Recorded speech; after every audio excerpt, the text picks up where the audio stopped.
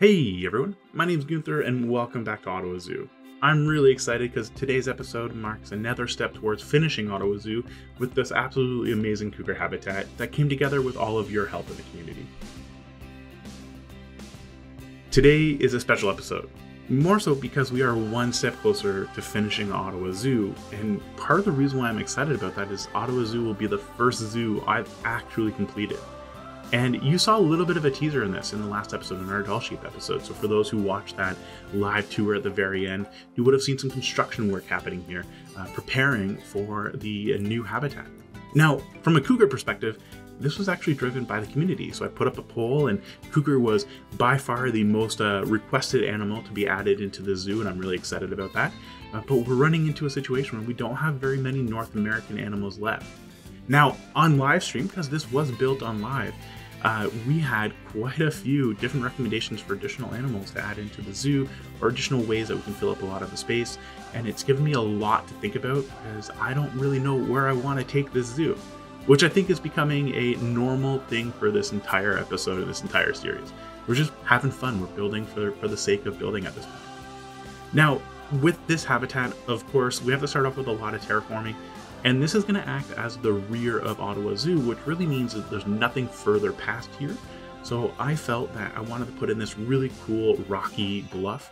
And the idea behind it is like cougars are also called mountain lions. So I wanted like a mountain to kind of go with their habitat. And this also works really well with our doll sheep habitat just across the way.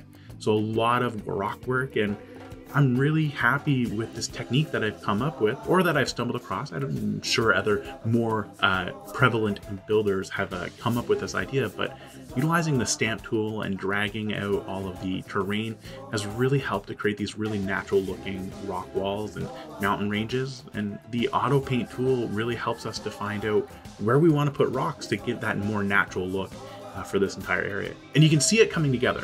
Now, admittedly, nothing is complete without some foliage, and you're going to see that happen in a little bit because the foliage really takes it home, and I can't stress enough, foliage makes such a huge difference in this game. Now, we're moving pretty fast. We've pretty much finished all the rock work. We're going to see some foliage happen in a stop motion video. I'm a huge fan of those because you can kind of see all the foliage come together. But part of the reason why is we actually built this on live stream, which I'm super thankful for. I love the fact that the community came together and helped me to build something truly amazing. And I can't thank you enough for helping. And this is a perfect example. You're seeing a mix-up of this particular build, which is the fence barrier that we're going with. We ended up going with a hot wire on a 4-meter high barrier. Again, we have mountain lions or cougars. Probably not going to want to have the cougars get anywhere near you. They look cute, but I think that's before they kind of charge you. So knowing that, we went with a hot wire, but that wasn't the first rendition of this build. And I think that's important for us to acknowledge. More so because when you see a speed build, you see the final product. And you're like, oh wow, like they came up to this with this amazing idea all at once. But the reality is it doesn't happen all at once. A lot of times there's trial and error, there's test builds. So if you're new to Planet Zoo, and we're gonna see a lot of new people to Planet Zoo, especially with the console edition, just know that not every build always starts out perfect. So if you build something and it doesn't look very good, you're not happy about it, that's okay, restart. You're gonna learn something new, and this is a perfect example.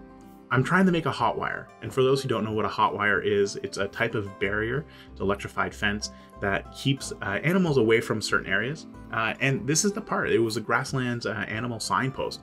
I didn't really know this existed, but this piece is the thinnest wire piece that you're gonna find in the game.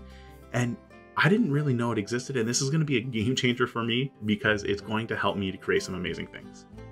Now, with the majority of our habitat ready, it's time to do foliage. Again, we followed that same path, some buffalo grass, some bushes, and some trees, and that's pretty much about it for the habitat. Unfortunately, though, we've been left with a pretty large open area between our moose habitat and our cougar habitat. And there's typically one of 3 ways you can fill this area in. You can do foliage, you can do a staff facility, or you can do a guest facility. Now, that being said, we're building on franchise mode, which means that we actually have both guest and staff needs. So I opted for a different approach, which is actually going to be a hybrid approach. And you're seeing it being built as we kind of go. There's a lot of different ways I can kind of go around with this, and I'm just playing around with a lot of the form right now. And we're building it on the grid, which is super important because I want to make sure that nothing is going to like get all weird and janky, especially with the pathing system. So initially we're just testing everything out, making sure it all looks correct before I place it in its final home, which is going to be angled off a little bit, and it's going to kind of create this really cool offshoot for our guests to explore while they're walking through this area. Now, with our building in its final home, it's time to start working on our beautification process. And that's really important because right now it looks pretty bland and it's important for us to add some color. So we're going to utilize a flower box for that, utilizing some dry stone. And to break up all the tall wood walls, as an example on the front, we're looking at a 6-meter wall. We're going to utilize some beams to add some additional texture and break it up. And this is going to really help out.